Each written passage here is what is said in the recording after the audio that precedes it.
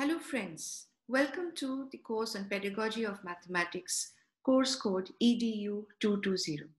I'm Dr. Jonaki Ghosh, faculty of the Department of Elementary Education, Lady Shri College for Women, where I teach courses on mathematics education. In this video session, I'll be talking to you about geometry and visual thinking. And throughout this video presentation, I'll be using PowerPoint slides. So please bear with me while I set this up.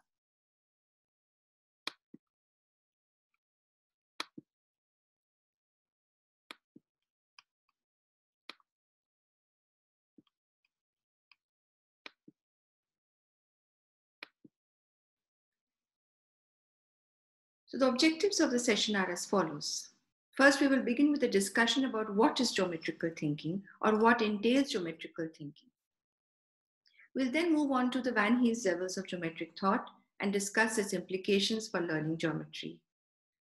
Further, we will discuss the role of dynamic geometry software, which are a special kind of software tools available for exploring geometrical concepts, and how these can help in conjecture making and also in leading to proof. The keywords are Van Hieles levels, dynamic geometry software, conjecture making, and proof. So what is geometrical thinking? Geometrical thinking may be defined as a set of skills used by mathematicians to solve problems in geometry. Cuoco et al. 1996 and the research team headed by Cuoco described the following as the geometrical habits of mind. These include propositional thinking, using several languages at once, using a single language for describing objects in different branches of mathematics, and the study of change and invariance. Now, geometry has indeed been identified as a basic skill in the learning of mathematics. It is a central topic throughout school mathematics, as you may have already seen. It is therefore important to provide children with visual experiences. So, in fact, in the primary school textbooks, we find that arithmetic concepts are often represented using geometry. For example, circular cutouts are often used to represent fractions. So when we divide a circle into 2 parts or 5 parts or 4 parts or whatever, and try to show what is the meaning of the fraction half and 1/3 and 1/4 and so on, we're actually resorting to a geometrical model, that is an area model. Even explaining arithmetical concepts, such as the important concept of the distributive property, this can also be highlighted using a geometrical model. For example, we would like to show that 6 into 18, where 18 is split up as 10 plus 8, is 6 into 10 plus 6 into 8. And this can be done by using a geometrical model in the form of these rectangular grids. In fact, this really enables the student to visualize the concept. Now, the Van Hieles levels of geometric thought or geometrical thinking are a very important theory which are associated with the learning of geometry. It is a very old theory. In fact, a Dutch couple named Pierre and Dina Van Hiel were researchers as well as school teachers. They found that their students had faced major difficulties in learning geometrical concepts, and they wanted to explore this further and took this up as a study for their doctoral dissertation, which they submitted in 1957, which is quite some time ago. And while doing the process of their research, they found, in fact, they identified different levels of development that students undergo as they progress in their learning. And these are often referred to as the Van Hieles levels. Typically, there are 5 levels, and usually these are numbered from 0 to 4. The lowest level, that is level 0, is called visualization. This is in fact the visual holistic reasoning level. When students are at this level, they perceive figures and shapes by their general appearance. They do not have an awareness of the parts of figures such as side lengths, angles, or relationship between the parts. They just look at the figure holistically. If you show them the figure, they can maybe recognize and name the figures, and they can make statements as follows, like they would say that, you know, this is a rectangle because it looks like a door, and the door is a rectangle. Or if they're also overly impacted by the orientation of figures. For example, if you show them a square, in which the side is parallel to the base of the paper, then they would say it is a square. But if you change the orientation slightly, for example, in this, you just turn the square around a little bit, and they will say now it is a diamond. So they get very much impacted by the orientation of shapes, and they are not very, they do not focus much on the properties of these shapes. They can only look at them in a holistic manner. So this is the level 0, or the lowest level of the Van Hieles levels. The next one is level 1. This is a level called analysis. And this is also the descriptive analytical reasoning level. Here, students are now able to analyze the figures and recognize their component parts. So given a shape, for example, in a square, they will now be able to point out and say which are the angles, which are the corners, or which are the sides, and so on. However, these properties are isolated and unrelated. So given a particular shape, they may be able to identify its specific component parts, but they do not understand the relationship of different types of shapes and how these properties are related to each other. So these properties remain isolated and unrelated at this stage. So they'll be able to describe a square or a rectangle in terms of the properties of side lengths and angles, but will not be able to say that a square is a particular type of rectangle, or that a rectangle is a special kind of parallelogram. So inclusion properties between shapes are not possible at this stage. Level 2, the third level, is the level of abstraction, which is a relational inferential reasoning level. Inferences about characteristics of shapes are generally made from observing many examples. For example, in a parallelogram, opposite sides are congruent. So when a student looks at various kinds of parallelograms with various side lengths and various angles, and observe one commonality, that in a parallelogram, the opposite sides are congruent. So they're able to make this, generalize this relationship among the sides of a parallelogram at this level. Students are able to see relationships between figures and relationships among the properties of figures. So now they will be able to say that squares and rectangles are quadrilaterals with 4 right angles. So they can classify shapes now and see their common properties and compare and contrast and so on. At this stage, definitions become meaningful to them. Logical deductions and class inclusions are possible. So they can say now that squares belong to the class of rectangles and rectangles belong to the class of parallelograms and so on. So class inclusions become possible at this stage, and they get familiar with definitions, and definitions begin to have meaning for them. The fourth level is the deduction level, or the formal deductive proof level. Here, the student is able to do some formal argumentation and actually arrive at proof. So they understand definitions, axioms, and simple theorems. They understand deductive reasoning and are able to construct proofs giving reasons for each step.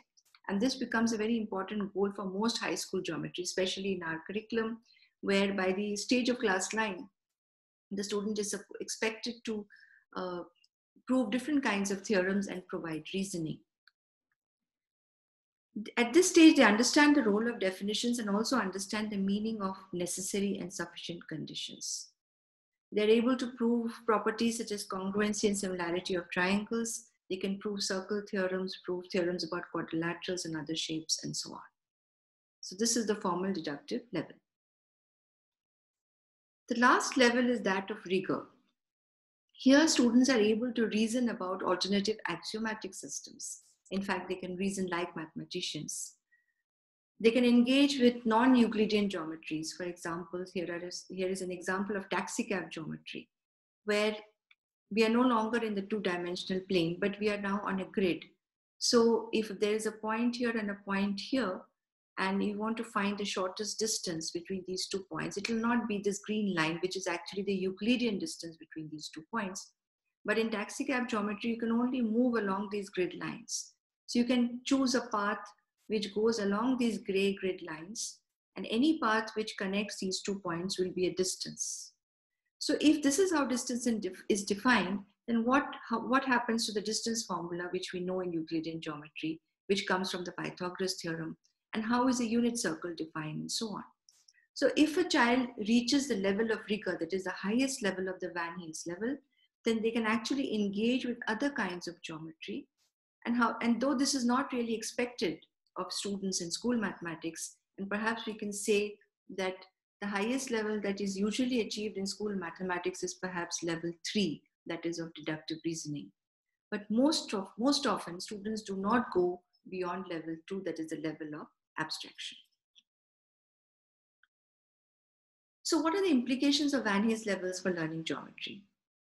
These are levels of thinking in understanding geometrical ideas, and they may sometimes occur as obstacles to students. Students cannot skip levels while learning. Rather, tasks should be designed to transition them from one level to another. So if a student is at level 0, they cannot jump to level 2 without going through level 1. Concepts which may only be implicitly understood by students at a lower level become explicit at a higher level. So teachers should provide students with adequate experiences to familiarize them with new ideas. Also, another important thing about the Van Hieles level is that these levels do not depend upon age or maturation of the child. So there is no age specific aspect that if a child is of a certain age, then they must be at level 2 or level 3 and so on. The levels achieved by any child is entirely dependent upon the geometry experience that she or he has had. So teachers should try to identify the level of their students and plan their instruction accordingly. Usually there is a gap between the level of the students and the level of the teacher, and the level at which the teacher is teaching. So for example, if the student is at level 0 and the teacher has designed tasks at level 2, and expects the child to be able to perform those tasks, then that will not happen. And this leads to a lot of obstacles on the part of students. So in order to transition students smoothly from one level to another, there could be some interesting tasks that could be assigned to them. So one interesting task which can be given to transition students from level 0, that is the visual holistic level, to the analysis level, that is level 1, is that of the 7-piece tangram puzzle, which consists of 5 isosceles right angle triangles, a square, and 1 parallelogram. Now, these can be given to the children as cutouts. They are also available as wooden models and so on. So if you suppose ask the child that using any 2 shapes among these 7 pieces, make other shapes, such as make a triangle, make a square, make a rectangle, or make a trapezium, using only 2 pieces out of these. So this kind of a task will actually help the student to not look at the individual pieces holistically, but to think about the properties of these shapes, which will enable, for example, the child may notice that joining the 2 small triangles, we would get this medium-sized triangle here. Or joining these 3 triangles, we would get a bigger triangle here. So these kind of associations can be made by the child only if the child is able to focus on the properties of these shapes. And therefore, the tangram puzzle could be a very good task to assign to transition students from level 0 to level 1. For level 1 to level 2, paper folding activities are highly recommended. Paper folding activities helps to identify relationships by folding, measuring, and looking for symmetry. So for example, we can give a student a sheet of paper and say that create a quadrilateral which has 2 lines of symmetry, which has exactly 2 lines of symmetry. And by folding, if the child makes a rhombus-like shape, then we would know that the child is well conversant with the properties of a rhombus and also how to achieve them by folding. So this could be a very interesting task to transition the student from level 1 to level 2. That is analysis level to the abstraction level. For level 2 to level 3, that is from abstraction to deductive level, we could ask students to identify shapes which satisfy given properties, use models and drawings to make generalizations and conjectures. So slowly they should be moved towards making argumentation and to reason with shapes. Finally, to transition students from level 3 to level 4, they could be made to explore different proofs of the same result. For example, they encounter the Pythagoras theorem many times in their syllabus. And they could be encouraged to explore different geometries. So for example, if you look at the Pythagoras theorem, there are many proofs available. So this depicts a dissection proof of the Pythagoras theorem, which states that we all know what the Pythagoras theorem states, that in a right angled triangle, the square on the hypotenuse is the area of the square on the hypotenuse is equal to the area of the squares on the two legs of the isosceles triangle. Now you can prove this by a dissection method, where you dissect the bigger square into 5 equal parts, and each of these 5 parts actually come from the 2 smaller squares. So it is more like a puzzle, picking up these 5 pieces and fitting them onto the big square here. This could be a very interesting visual proof of the Pythagoras theorem. But an alternative proof is also possible, where you do certain constructions and use other geometrical results and theorems to prove the Pythagoras theorem. So exploring different proofs of the same result would really help to raise the thought level, geometric thought level of the student from level 3 to level 4. Now we come to understanding of fundamental shapes and how that takes place in the mind of children. Students build their own definitions of shapes from examples in everyday life, because their first experience of shapes comes from everyday life. And that is how they build their own prototypes, that is, their own mental images. But these prototypes are often very limited. For example, they may be tempted to think that altitudes of a triangle always lie inside a triangle, or the diagonals are always inside a polygon, or the right angle triangles must have the right angle oriented towards the bottom, or that the isosceles triangles must have the base at the bottom, and so on. There are many such prototypes that children tend to have.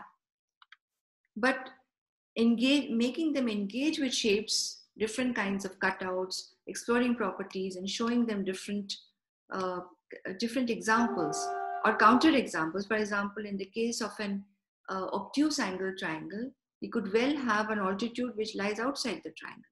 Or in the case of a concave quadrilateral, there could be a diagonal which actually lies outside the quadrilateral. So it is important to help the children engage with such examples which help to build their mental images and their prototypes. Understanding definitions. There are 2 kinds of definitions typically in geometry, especially. One is the hierarchical definitions, which help in deductive reasoning. For example, squares are special rectangles, rectangles are special parallelograms, and parallelograms are special quadrilaterals. So this kind of a definition of quadrilaterals is hierarchical in nature, and it also shows the inclusion properties, that squares, the properties of squares are included in the properties of rectangles, or that the properties of rectangles are included in that of parallelograms, and so on. So this is a much more meaningful way of presenting the definitions of geometrical shapes. Partitional definitions partition concepts into mutually exclusive bins. So if you define squares and rectangles separately as different kinds of quadrilaterals, listing out their properties without suggesting that one is a subset of the other, then they would not be able to have a relational understanding of shapes. In general, students take to partitional definitions more easily. But we should help them, and we should create tasks to help them understand more of hierarchical definitions. Now I come to a very important aspect of learning geometry, which wasn't there about 20 to 30 years ago. And that is that of a kind of digital software tools called the dynamic geometry software. So what is the dynamic geometry software? An acronym for which is DGS. In a dynamic geometry software, geometrical figures are dynamic and can be manipulated rather than static pictures on paper. So if you draw a triangle on a dynamic geometry software, you can actually drag the vertices of the triangle and change the triangle in various ways. So it is no longer a static figure as when you draw it on a paper and pencil. Parts of a figure, as I said, can be dragged in the geometry window, and its measurements will automatically dynamically change in the algebra window. By dragging, we can observe properties which remain invariant and those which vary, and this helps us to make properties and also make conjectures. In fact, researchers have described the dynamic geometry software as a micro world which provides the user with rich opportunities to make and test conjectures. So let us see, when we, GeoGebra is an open source dynamic geometry software. And dynamic geometry softwares help us to explore geometrical concepts or many concepts in mathematics using the idea of multiple representations. Now there are almost about 70 such dynamic geometry softwares available, some of which are open source and some of which are licensed softwares. GeoGebra is a very popular open source dynamic geometry software. So when we open a window in GeoGebra, we see that a typical GeoGebra document opens. It has a graphics component, a graphics part, and an algebra part. And we can also call in a spreadsheet part. So if you draw a figure in the graphics part, you will find that its properties are described symbolically in the algebra view. And we can also explore certain aspects of the figure numerically using a spreadsheet. So it is very much possible to explore a shape graphically, algebraically, and even numerically using a dynamic geometry software such as GeoGebra. So what is special about such a software tool? It allows us to drag parts of the tool, parts of the object, and this is very much in sync with the variability principle of Zoltendines. So the dragging tool of a dynamic geometry software like GeoGebra is a pedagogical tool which is conducive to mathematical reasoning and conjecture formation. And according to Zoltendines, way back in 1963, he had stated his variability principles, which had two parts, the perceptual variability principle and the mathematical variability principle. The perceptual variability principle states that to abstract a mathematical concept effectively, one must meet it in a number of different situations and perceive its purely structural properties. If I have to take an example from outside geometry, let us take the simple idea of place value. The idea of exchange is central to the idea of place value when we say that 10 ones or 10 units make 110 and 10 tens make 100. Now, to understand this idea of exchange, one could help the student engage with this concept using bundles of matchsticks, where single matchsticks represent ones, and bundles of 10 matchsticks represents a 10, and bundles of 10 tens represents 100, and so on. We could also help the student experience this idea of exchange using an abacus, where one bead on the units rod, 10 of these beads on the units rod is equivalent to one bead on the tens rod. Or we could also use money as a way of exploring the idea of exchange, where 10 1-rupee coins can be replaced by one 10-rupee note, and so on. So when the student encounters this idea in multiple ways, using multiple materials, and visits this idea in different structural ways, this leads to perceptual variability of the concept. The mathematical variability principle states that as every mathematical concept involves variables, all these mathematical variables need to be varied if the full generality of the mathematical concept is to be achieved. And this I will elaborate on in the next slide. So in a dynamic geometry software helps the user engage with the varying and the invariant. So in a dynamic geometry software, it is possible to discern critical invariant properties of geometrical shapes under a continuous variation of certain components of the object. For example, suppose we construct a triangle ABC in a dynamic geometry software. We measure the interior angles and also the sum of the three angles. Let us say that we name the three angles as alpha, beta, gamma, or we can name them in whatever way GeoGebra, the software, has chosen to name them. Dragging one of the vertices will allow us to experience variation. So by dragging one of the vertices, so for example, there's a figure here. So by dragging the vertex A, I'll be changing the triangle altogether. So we can have this kind of a triangle or this kind of a triangle, where the angles are varying and the side lengths are also varying. So when we explore these different variations of the triangle, we are experiencing variation, and we see different angle measures and different side lengths. So we are engaging and we are focusing on whatever property is varying.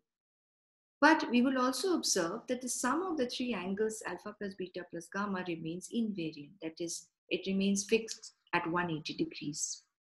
So this interplay of the varying and the invariant helps us to make a conjecture of for the angle sum property of a triangle, and perhaps helps us to conclude that yes, the sum of the three angles of any triangle should be 180 degrees.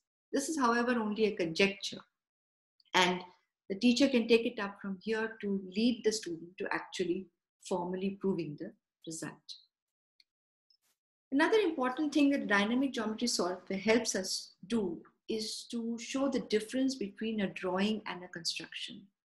So for example, in a dynamic geometry software screen on the computer, I can create vertices A, B, C, D and join them in such a way that the figure looks like a square. But by dragging one of the vertices, I would soon see that it is no longer a square. So the properties of a square are lost. So when I manually do create a square by manual adjustment, the figure drawn is not really a square, and such a drawing will fail the drag test. That means by dragging, it no longer retains its properties. But if I use the actual steps of construction, I mean, I can use the drawing tools, construction tools of the software to actually, so for example, to construct a square, first I will draw a line segment AB. Then at A and B, I can draw perpendicular lines. And then using the circle tool, I can actually draw the circle with radius AB and draw a circle. And wherever this circle cuts this perpendicular line, I will get one of the other vertices of the square. And proceeding in this manner, I can actually create a robust square. So ABFD is now a robust square. And if I drag one of the vertices of this square, it will continue to remain a square. It may grow in size, it may become smaller, but it will still remain a square. So it is very important to highlight this difference between drawing and construction. And this is very difficult to do in a typical paper pencil construction. This dragging tool enables conjecture formation or conjecture making. In a study conducted by Lingafrad and Ghosh in 2016, 7th grade students of this study was conducted with students of two countries. So 7th grade students of India and Sweden used GeoGebra to make conjectures about midpoint quadrilaterals. So they were asked to draw an outer quadrilateral ABCD, mark the midpoints of the four sides and draw an inner quadrilateral, and explore the properties and describe this inner quadrilateral EFGH. So by dragging the outer quadrilateral, dragging the vertices of the outer quadrilateral, they created different kinds of outer quadrilaterals and tried to see some common properties of the inner quadrilateral EFGH. And not only for convex quadrilaterals, but even for concave quadrilaterals. And this was a very interesting study as students concluded the actual result that when we join the midpoints of the sides of any quadrilateral, the inner quadrilateral is always a parallelogram. Now, let's look at some of the 7th grade students' observations in this study. Firstly, that they observed that opposite sides of the inner quadrilateral are equal because they could see it in the algebra window. Some identified EFGH as a rectangle, that is the inner quadrilateral as a rectangle. Some called it a square, some as a parallelogram, and so on. Everything dependent on how they had modified the outer quadrilateral. So the researcher, to probe their thinking, asked, is it a rectangle or a parallelogram? Is a rectangle a parallelogram? Is a square a parallelogram? And by engaging in such questioning, all the properties of different quadrilaterals were revisited by the students. After dragging the vertices, students concluded that EFGH is indeed a parallelogram. But they knew this was a conjecture, and they knew that GeoGebra as a software will not tell them how. So they were encouraged to prove that opposite sides of this inner quadrilateral EFGH are parallel. So students felt the need for a deductive proof, and many of them started coming up with their own explanations. And it was really heartening to see how they were really craving to prove the result using logical reasoning and not just be satisfied with the observation that the inner quadrilateral is a parallelogram. So the dynamic geometry software gives many affordances. They can be used to help students to form powerful prototypes and enhance their concept image. They can be used to help students understand formal definitions, focus on fundamental characteristics of objects to be constructed. Dragging strategies can play the key role in helping them to form conjectures through observations and verifications, and also, most importantly, motivate the need for formal proof. So to summarize, I would like to say in this video session, we have discussed the basic nature of geometrical thinking. We have discussed some aspects of the Van Hieles levels of geometrical thinking and their implications for teaching and learning geometry. We focused on children's understanding of shapes and their mental images and prototypes. And finally, we have looked at some basic aspects of dynamic geometry software and how these can be used to enhance learning in geometry. Thank you very much for your patient listening. I do hope you have liked this video session. Here are some references to some important research articles which can help you augment your understanding of geometry and visual thinking. Thank you again.